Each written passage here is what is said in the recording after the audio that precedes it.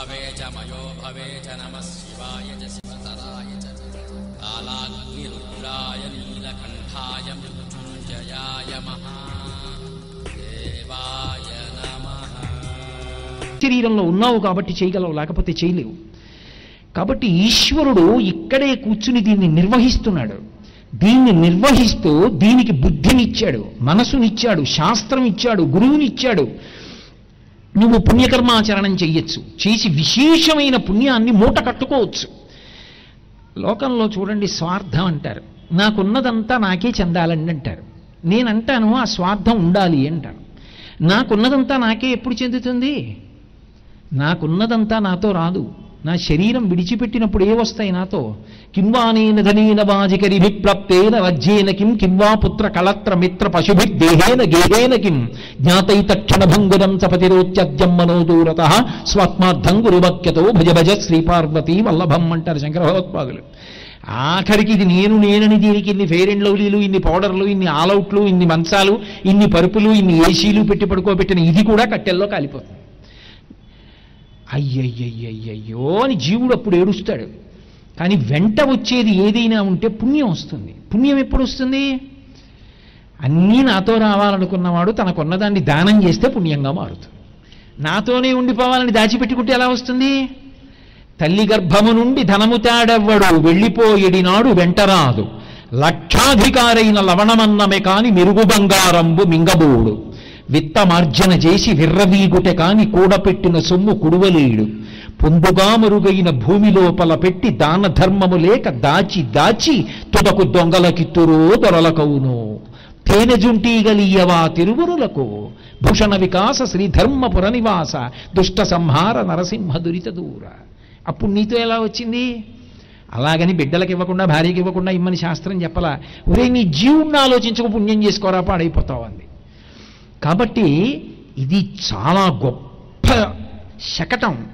ఈ శకటాన్ని ఆధారం చేసుకుని దాటేయచ్చు సంసార సముద్రాన్ని.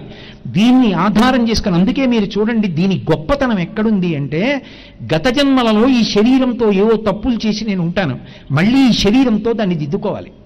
ఒకప్పుడు తప్పు చేశాను, ఇప్పుడు దీనుడికి ఉపకారం చెయ్యి. ఒకప్పుడు తప్పు చేశాను, ఇప్పుడు పల్లకి పట్టు ఈశ్వరుడిది. దేవాలయం తుడు. ఒకప్పుడు మనసుతో తప్పు చేశాను, ఇప్పుడు మనసుతో పవిత్రంగా ఆలోచించు. ఒకప్పుడు నా వాక్కుతో దోషం చేశాను, ఇప్పుడు నీ వాక్కు చేత 10 మందిని సంతోషపెట్టు. ఈశ్వరుడు దీన్ని ఉపకరణంగా ఇచ్చాడు. ఒక వ్యాపారి వ్యాపారం ప్రారంభించినప్పుడు తన దగ్గర ఉన్నది పెట్టుబడి పెడతాడు. అలా ఈశ్వరుడికి ఇచ్చిన శరీరాన్ని ముందు పెట్టుబడి పెట్టు.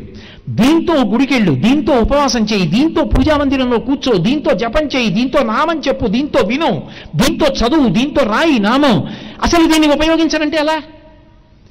కాబట్టి ఇది మొదటి పెట్టుబడి, ఈశ్వరుడు అనుగ్రహించినటువంటి అద్భుతమైన కానుక. పైగా ఇటువంటిది సృష్టిలో ఇక ఎవరికీ లేదు. నా మాట నమ్మండి, దేవతలు కూడా దిగదుడుపు ఈ శరీరం ముందు. నేను ఈ మాట ఇంత ధైర్యంగా, ఇంత గంభీరంగా ఎందుకు చెప్పగలిగానో తెలుసా? దేవతలకి కర్మాధికారం లేదు. దేవతలు యజ్ఞయాగాది క్రతువులు చెయ్యరు. ఆత్మవిచారణ ఒక్కటే దేవతలు చెయ్యవచ్చు. అందుకే దేవతా పదవులలో ఎంతకాలం ఉంటారంటే పుణ్యం ఖర్చు అయ్యే వరకు ఉంటారు. ఆ భోగం అనుభవించడంలో పుణ్యం పోతుంది. అందుకే త్రిదశులని పేరు. పుట్టినప్పుడు 30 ఏళ్ల వయసులో ఉంటారు యవ్వనంలో, చచ్చిపోయినప్పుడు 30 ఏళ్ళే. వృద్ధాప్యం లేదు, జరామరణములు లేవు, ఆకలి లేదు, భోగం అనుభవిస్తూనే ఉంటారు. పుణ్యం అయిపోయే వరకు ఉంటారు. పుణ్యం అయిపోతే క్షీణే పుణ్యే మర్త్యలోకం విశంతి, మళ్ళీ వచ్చి లోకంలో పడిపోతారు. తిర్యక్కులు, భూమికి అడ్డంగా ఉండేటటువంటి వెన్నుపా ఉన్న ప్రాణులు ఉంటాయి, కుక్కలు, పందులు, నల్లులు, పిల్లులు, ఇటువంటివి. అవి కర్మాచరణం ఎలా చేస్తాయి? అవి చెయ్యలేవు. నేను మనుష్యుడను, పుణ్యకర్మలు చేసి దేవతాస్థానాన్ని పొందగలను, పాపకర్మలు చేసి 1,000,000 జన్మల కిందకి జారిపోగలను. నాకు పుణ్యము వద్దు, పాపము వద్దు. శాస్త్రం ఎలా చెప్పిందో అలా బ్రతికి శాస్త్రవిహితమైనటువంటి భక్తితో కూడిన కర్మాచరణము చేత ప్రీతి పొందినటువంటి భగవంతుని యొక్క నిర్హేతుక కృపాకటాక్ష వీక్షణముల వలన కలిగినటువంటి చిత్తశుద్ధి చేత పాత్రతను పొంది, ఆ పాత్రత వలన భగవంతుని యొక్క అనుగ్రహము చేత నింపబడినటువంటి జ్ఞానము వలన మళ్లీ పుట్టవలసిన అవసరం దీని పునరావృత్తి రహిత శాశ్వత శివ సాయుధ్య స్థితిని పొందగలరు. ఇప్పుడు మనుష్యుడు మోక్షాన్ని పొందగలడు, మిగిలిన ప్రాణులు ఎలా పొందుతాయి? మోక్షం అన్న ప్రాణానికి ఎవరికి అన్న మాట ఇంకెవరికీ అన్వయం కాదు, ఒక్క మనుష్యునికి. ఇప్పుడు మనుష్య శరీరం ఎంత గొప్పది! ఇది తాపత్రయం ఋషికి. అందుకు చెప్తున్నాడు శౌచం, దీన్ని జాగ్రత్తగా అట్టిపెట్టుకో. దీన్ని ఎందుకు జాగ్రత్తగా అట్టిపెట్టుకోవాలి అంటే ఇది జాగ్రత్తగా ఉంటే ఇది ధర్మ సాధనం, దీనితో నువ్వు ధర్మాన్ని చెయ్యొచ్చు. ఏమండి అందరూ ప్రవచనం చేయాలా? అక్కర్లేదు. విష్ణు సహస్రనామ స్తోత్రం చదువుకోవడానికి కష్టం ఏమిటి? లలితా సహస్రం చదువుకోవడానికి కష్టం ఏమిటి? శ్రీరామ నీ నామం ఎంత రుచిరా, ఎంత రుచి ఎంత రుచి ఎంత రుచిరా అనడానికి కష్టం ఏముంది? శ్రీరామ రామ రామే తిరమే రామే మనోరమే సహస్రనామ తత్తుల్యం రామనామ వరాననే. శ్రీరామ శ్రీరామ శ్రీరామ అని అనుకుంటూ ఉండడానికి కష్టం ఏముంది? ఈ శరీరంలో ఉన్న కారణం చేత ఎన్నో ఉత్తమ కర్మలు చెయ్యగలడు. ఒక్కసారి ఈ శరీరం వెళ్ళిపోయిందనుకోండి ఇక లేదంతే. తులసీదాస్ గారు కాశీలో గంగ ఒడ్డున కూర్చుని రామాయణ ప్రవచనం చేస్తుండేవారు. ప్రతిరోజు అలా వెళ్ళిపోతుండేవాడు ఒక ఐశ్వర్యవంతుడు. ఆయన తులసీదాస్ గారి వంక చూసి, బుద్ధిహీనుడా, నీకు సమయంతో సంబంధం లేదు, అలాగే కూర్చుని రామాయణ ప్రవచనం చేస్తావు, నిన్ను నమ్మి చాలా మంది గంటల సమయం అలా కూర్చుంటున్నారు, నువ్వు ఈ పని మానేస్తే వాళ్ళందరూ చక్కగా వెళ్ళి తమ పనులు చేసుకుంటారు, ఎందుకురా ఈ రామాయణం చెప్తావు అనేవాడు. ఆయన నవ్వి రామాయణం అంతా అయిపోయాక ఆయన ఇంటికి వెళ్ళేవారు. తలుపు కొట్టి పిలిచి, అయ్యా ఒక్క శ్లోకం చెప్తాను వినండి అనేవారు. కొన్నాళ్ళు నిందించాడు. కొన్నాళ్ళు పోయిన తర్వాత వెటకారం మొదలెట్టాడు. రేపు కూడా ఈ సమయానికే రండి వింటాననేవాడు. మళ్ళీ వెళ్ళేవారు తులసీదాస్ గారు. కొన్నాళ్ళు పోయాక ఓ వారం ఆగి రండి అన్నాడు. కొన్నాళ్ళు పోయాక ఆ నెల పోయాక, తర్వాత 6 నెలలు, తర్వాత ఏడాది గుర్తు పెట్టుకు వెళ్ళేవారు. ఒక ఏడాది వెడితే అన్నాడు, వచ్చే ఏడాది కనపడండి ఓ శ్లోకం వింటానన్నాడు. ఆయన్ని ఉద్ధరించడానికి తులసీదాస్ గారు మళ్ళీ వెళ్ళారు. ఆయనకి తెలియదేమిటి. తలుపు కొట్టారు. కొడుకు వచ్చాడు.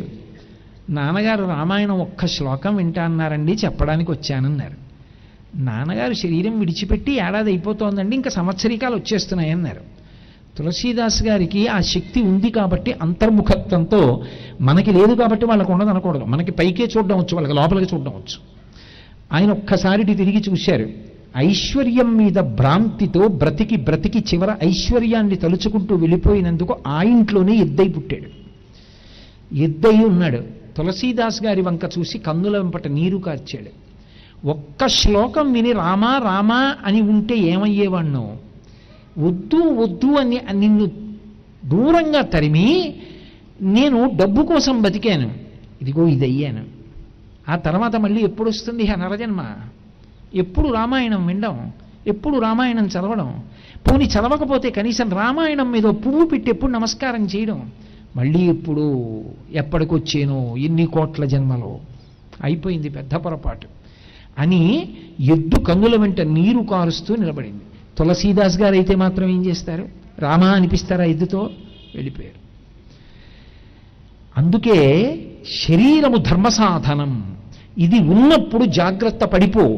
ఓ నదిలో ముంచు తీసుకెళ్లి స్నానం చెయ్యి, 1-2 పువ్వులు స్వామి పాదాల మీద వేసి నమస్కారం చెయ్యి, ఓ దీపం పెట్టు, ఆర్తితో ఉన్నవాడికి పరమ ప్రేమతో ఏదైనా పెట్టు, మహాత్ములు వచ్చినప్పుడు వంగి వాళ్ళకి నమస్కారం చెయ్యి, ఆదరభావంతో ప్రవర్తించు. లేనినాడు ఇబ్బంది పడిపోతావు, అప్పుడు నిన్ను ఉద్ధరించేవాడు ఉండడు. అందుకే ఈ శరీరము యొక్క వైభవం తెలిస్తే తప్ప దీన్ని ఎందుకు జాగ్రత్తగా ఉంచుకోవాలో తెలియదు. పైగా మీరు చూడండి, శౌచము అన్న మాటకు అర్థం ఏమిటంటే అవకాశం దొరికితే పుణ్యం చేసుకోవడానికి దీన్ని సిద్ధంగా పెట్టుకోవాలి. ఇది సిద్ధంగా లేదనుకోండి, అశౌచంతో ఉంది అంటే దీనికి దేవాలయంలోకి వెళ్ళడానికి కావలసిన అధికారం లేదు. గాఢ నిద్రపోతే ఏమవుతుందంటే నవరంధ్రములలోంచి కూడా మలం పైకొస్తుంది, చెవులలోంచి గులిమి ఊరుతుంది, కళ్ళల్లోంచి పుసి కడతాయి. అలా ఉంటే గుళ్ళోకి వెళ్ళకూడదు, స్నానం చేయాలి. ఇప్పుడు స్నానం చేయకుండా నేను బయట తిరుగుతున్నాను అనుకోండి, ఓ గుళ్ళో ఏదో మంగళవాద్యాలు మరుగుతున్నాయి, ఏదో పెద్ద ఉత్సవం జరుగుతోంది, గడప దాటి వెళ్ళాలని ఉంది, శౌచం లేకుండా లోపలికి వెడితే దోషం. ఇప్పుడు లోపలికి వెళ్ళాలని ఆరుతుంది, ఎలా పెడతావు? అందుకని శరీరాన్ని శౌచంగా ఉంచుకోవాలి. వెంటనే ఓ స్నానం చేసి చక్కగా మంచి మాట ఏం వినపడుతుందో, మంచి మాట ఏం మాట్లాడే అవకాశం వస్తుందో, జన్మాంతర సౌభాగ్యం మహాపురుష దర్శనం, వాళ్ళ మాటలు వినడం, ఏమో నిన్ను అనుగ్రహించి